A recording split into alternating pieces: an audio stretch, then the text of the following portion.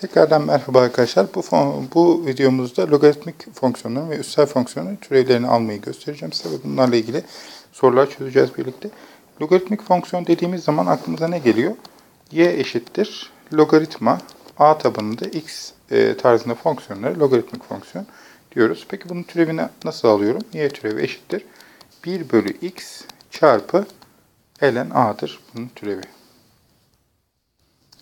Üssel fonksiyon dediğimiz zaman y eşittir a üzeri x tarzındaki fonksiyonlara a sabit bir sayı üzeri x tarzındaki fonksiyonlara üssel fonksiyon diyoruz.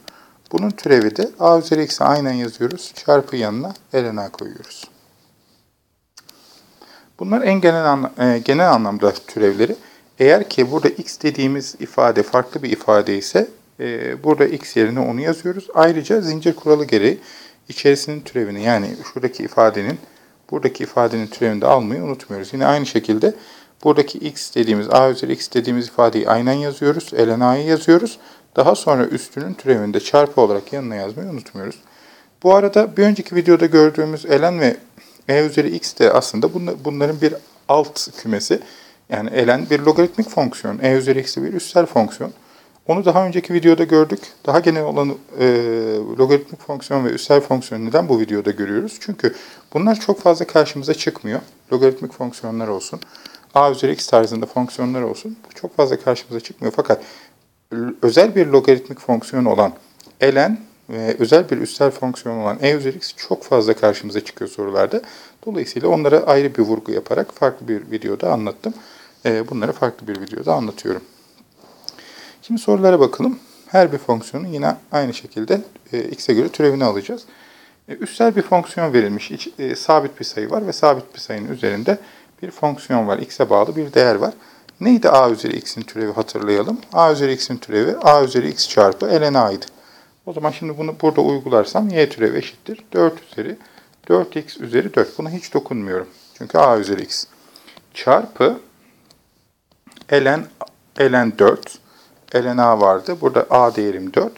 Çarpı zincir kuralı bize ne diyordu? Eğer ki içeride başka bir fonksiyon varsa dışarıdan bir türevini al.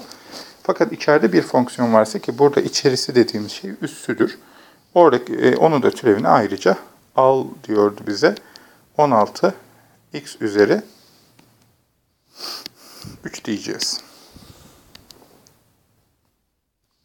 İkinci soruda yine aynı şekilde üssel bir fonksiyon var. Y türev eşittir. Aynen yazıyorum. 4 üzeri eksi 5x küpü aynen yazdım. Çarpı ln 4 dedim. Çarpı üstteki fonksiyonun türevini alacağım. Eksi 15 x üzeri 2 olacaktır. Şu ifade üstteki fonksiyonun türevi. Üçüncü fonksiyonumuz logaritmik bir fonksiyon. Neydi logaritma? A tabanında x'in türevi neydi? 1 bölü x çarpı ln a idi. Şimdi bunu uygulayalım. Y türev eşittir 1 bölü x. X dediğimiz şey burada ne? 3x kare. 1 bölü 3x kare çarpı ln a demiştik. A'mız burada 3. Dolayısıyla ln 3. Çarpı şu anda logaritmik fonksiyonun logaritma kısmının türevini aldım. Fakat bir de içinin türevini ayrıca almam gerekiyor. Çünkü zincir kuralı bize bunu söylüyordu. Yine logaritmik bir fonksiyon. Y türev eşittir 1 bölü 4x kare. Neden 4x kare? Çünkü x dediğim ifade burada. 4x kare. Çarpı ln 2. Çünkü a'mız 2. Çarpı içerideki fonksiyonun türevi. Ne var içeride? 8x var. Bunu da güzelleştirirsek 8x bölü 4x kare çarpı ln 2 olur. X'ler sadeleşir, 8'ler sadeleşir. 2 bölü x çarpı ln 2 şeklinde bir ifade şıklarda bulacaksınızdır. Yine logaritmik bir fonksiyon var. Y türev eşittir 1 bölü x dediğim ifade burada bayağı bir kalabalık ifade.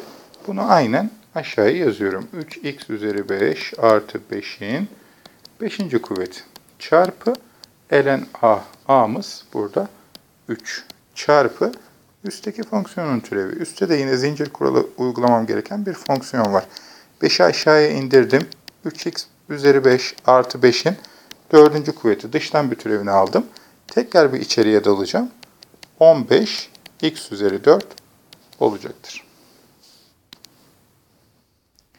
6. soruda yine logaritmik bir fonksiyon. Y türev eşittir. 1 bölü ile açıyorum kapıyı. Eksi 5x küp eksi 2'nin küpü. Çünkü x dediğim ifade burada. Şu geniş ifade. Çarpı ln 5 diyorum. Nereden geldi 5? A'mız 5 burada. Çarpı üstteki fonksiyonun türevini alacağım şimdi. Önce dıştan türev. Eksi 5x küp eksi 2'nin karesi. 3'ü bir azalttım. 3'ü aşağıya indirdim. Çarpı bu sefer fonksiyonun içinin türevi. Parantezin içinin türevi. O da eksi 15x kare yapacaktır. 7. soru. Y türev eşittir. Önce bir dıştan bir türev alacağım. 3'ü indireceğim aşağıya. Zincir kuralı bana böyle diyordu. İçeriye hiç dokunma. 3'ü indir aşağıya ve 3'ü bir azalt. Şu an dıştan türevini aldım. Şimdi içeriye dalıyorum. Ve içeride üssel bir fonksiyon çıktı karşıma. Onun da türevini alırken önce aynen yazıyorum. Çarpı ln 4 diyorum.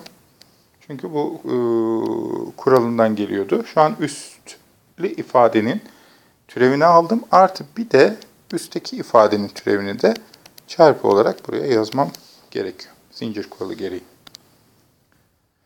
8. soru yine üssel bir ifade. Y türev eşittir. Aynen yazıyorum hiç dokunmadan. 3 üzeri x üzeri 4 artı 1 üzeri 3 dedik. Çarpı ln 3'ümüzü yazdık. Kuraldan geliyor. Çarpı şimdi üstteki ifadenin, şu ifadenin türevini alacağım buraya. 3 çarpı x üzeri 4 artı 1'in karesi çarpı 4x küp olacaktır. Yine üslü bir ifade var. Y türev eşittir. Aynen yazıyorum. Üstünde ne olduğunu hiç önemsemeksizin. Çarpı ln 3'ümü yazıyorum.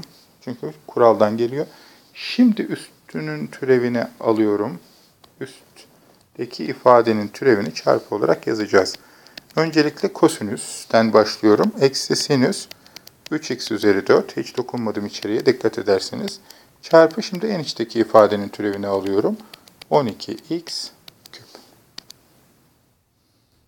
10. soruda logaritmik bir karmaşık bir ifade var. Hemen 1 bölü yapıyorum. Y türev eşittir 1 bölü x diye ifade edilen olayın tamamını alıyorum.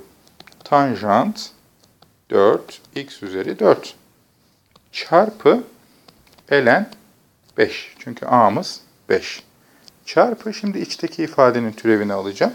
Tanjantın türevi neydi? Sekant kare tanjant x'in türevi sekant kare x'ti. Sekant kare 4x üzeri 4 tanjantın türevini aldım şu anda. Çarpı şimdi en içteki 4x üzeri 4'ün türevini alacağım. 16x üzeri 3 olacak. Zincir kuralı uyguluyorum. Zincir kuralını anlatırken bütün türev sorularında birçok türev sorusunda karşımıza çıkacak demiştik. Bütün abartılı oldu belki ama belki türev sorularının %90'ında 95'inde karşımıza çıkacak bir kuraldı. Zincir kuralı ile ilgili eğer sıkıntınız varsa o videoyu tekrardan izleyip sorularını tekrardan bakabilirsiniz. Evet, bu videoda da logaritmik fonksiyonların ve üssel fonksiyonların türevlerini gördük ve onlarla ilgili yaklaşık 10 tane soru çözdük. Diğer videolarımızda görüşmek üzere. Görüş, öneri, düşüncelerinizi bu gördüğünüz mail adresine atabilirsiniz, paylaşabilirsiniz. Başarılar diliyorum.